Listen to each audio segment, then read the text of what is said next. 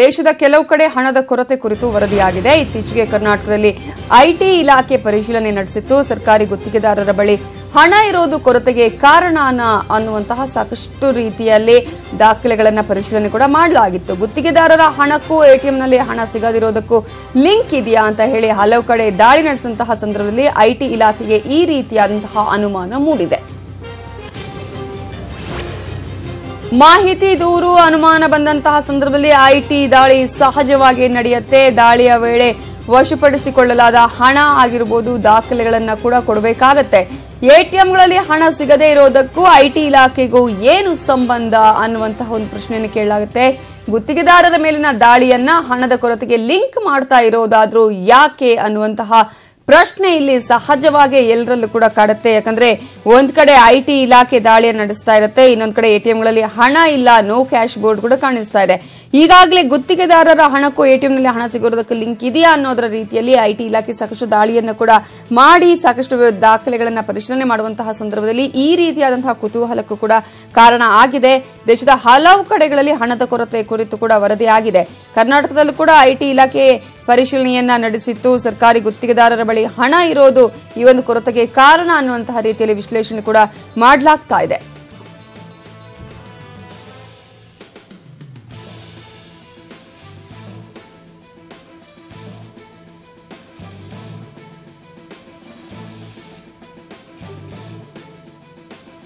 ಇದರ ಬಗ್ಗೆ ಮಾತನಾಡೋದಕ್ಕೆ ನಮ್ಮ ಜೊತೆ ನಿವೃತ್ತ ಐಟಿ ಅಧಿಕಾರಿಯಾಗಿರುವಂತಹ ಶ್ರೀಧರ್ ಅವರು ಫೋನ್ ಸಂಪರ್ಕದಲ್ಲಿದ್ದಾರೆ. ನಮಸ್ತೆ.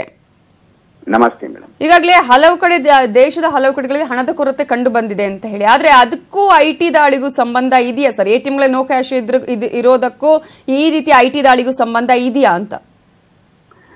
ಅದೇ ಒಂದು ಕ್ಯಾಶ್ ಸಿಕ್ಕಿದ್ರೆ ಅದು ಎಲ್ಲಿಂದ ಕ್ಯಾಶ್ ಬಂದಿದೆ ಅಂತ ನೋಡಬಹುದು. ಅದು ನೋಡುವಾಗೆ ಇದು ಯಾರು ಅವರ ಕಡೆ ಕೊಟ್ಟಿದಾರೋ ಅವ್ರ ಎಟಿಎಂ ಅಲ್ಲಿಂದ ಡ್ರಾ ಮಾಡಿದೀರಾ ಅಂತ ಅದು ಒಂದು angle of looking at investigation ಇದೆ. ಪ್ರೈಮರಿಲಿ ಏಕಂತ ಎಟಿಎಂ ನಿಂದ ಕ್ಯಾಶ್ ಡ್ರಾ ಮಾಡ್ಬೇಕಂತ ಅವರ ಖಾತೆಯಲ್ಲಿ ದುಡ್ಡು ಇರಬೇಕು. ನಾನು ಅಲ್ಲಿ ಎಟಿಎಂ ಡ್ರಾ ಮಾಡಿ ಅವ್ರಿವರೆಗೂ ಕೊಟ್ಟಿದ್ದೇನೆ ಅಂದ್ರೆ ನಮ್ಮ ಅಕೌಂಟ್ ದುಡ್ಡು ಇರಬೇಕು.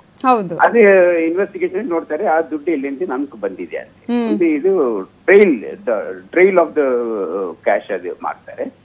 ಅದಕ್ಕೆ there could be may not be. ಯಾಕಂದ್ರೆ ಇದು ಎಷ್ಟು ದುಡ್ಡು ಇದ್ರೆ ಒಂದೇ 2 ಜನ ಡ್ರಾ ಮಾಡಕ್ಕೆ ಇದು ಏನೋ ಬ್ಯಾಕ್ ಆಫೀಸ್ಲೆ ಈ ಕೋರ್ ಬ್ಯಾಂಕಿಂಗ್ ಅಲ್ಲಿ ಬ್ಯಾಕ್ ಆಫೀಸ್ ಅಲ್ಲಿ ಇದು ಟ್ರ್ಯಾಕ್ ಮಾಡ್ತಾ ಇರ್ತಾರೆ.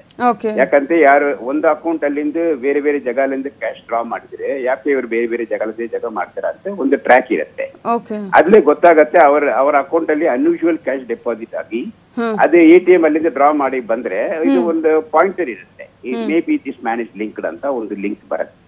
It's a part of investigation. So ಅದ್ಲೇ ಈ ಆಂಗಲ್ ನೋಡಬಹುದು, but can't be confirm that ಇದೇ ಎಟಿಎಂ ದುಡ್ಡು ಕನೆಕ್ಷನ್ ಇದೆ ಅಂತ ಈ ಟೈಮ್ ಅಲ್ಲಿ ಹೇಳಕ್ಕೆ ಆಗುತ್ತೆ. ಇದು ಈ ರೀತಿಯ ಆಂಗಲ್ ಅನ್ನ ಕೂಡ ನೋಡ್ಕೊಂಡು ಹಾಗಾದ್ರೆ ಲಿಂಕ್ ಮಾಡ್ಕೋಬಹುದು ಅಂತ. ಎಸ್, ಮಾಡ್ಬೋದು ಪಾಸಿಬಲ್. ಕಾಂಟ್ರಾಕ್ಟರ್ ಬಳಿ ಇರುವಂತಹ ಹಣಕ್ಕೂ ಅಥವಾ ಎಟಿಎಂ ಅಲ್ಲಿ ಒಂದ್ ವೇಳೆ ಹಣ ಸಿಗದೇ ಇರೋದು ಇರ್ಬೋದು. ಯಾಕಂದ್ರೆ ಕಾಂಟ್ರಾಕ್ಟರ್ ಕಡೆ ದುಡ್ಡು ಸಿಕ್ಕಿದ್ರೆ ಅವ್ರಿಗೆ ಎಲ್ಲಿಂದ ದುಡ್ಡು ಬಂತ ಅಂತ ಫಸ್ಟ್ ಪ್ರಶ್ನೆ ಬರುತ್ತೆ.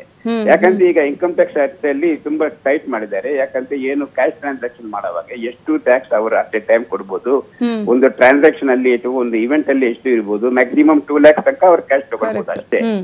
ಅದಕ್ಕೆ ಮೇಲೆ ಅವ್ರಿಗೆ ದುಡ್ಡು ಸಿಕ್ಕಿದ್ರೆ ಅಂತೆ ಆ ದುಡ್ಡು ಎಲ್ಲಿಂದ ಬಂತೆ ಅಂತೆ ಅದಕ್ಕೆ ಕೇಳಿದ್ರೆ ಅದು ಇನ್ವೆಸ್ಟಿಗೇಷನ್ ಅಲ್ಲಿ ಗೊತ್ತಾಗುತ್ತೆ.